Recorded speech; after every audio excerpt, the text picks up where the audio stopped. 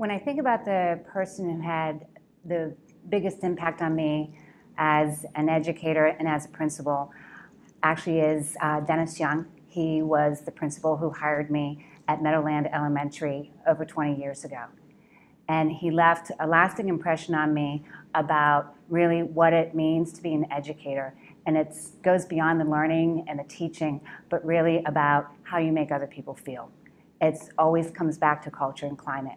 And Dennis taught me that through example, through the times that we spent together, our conversations, pushing me to be better in a very quiet and subtle way. And I know that I am a better person and a better educator today from the time that I spent with Dennis Young.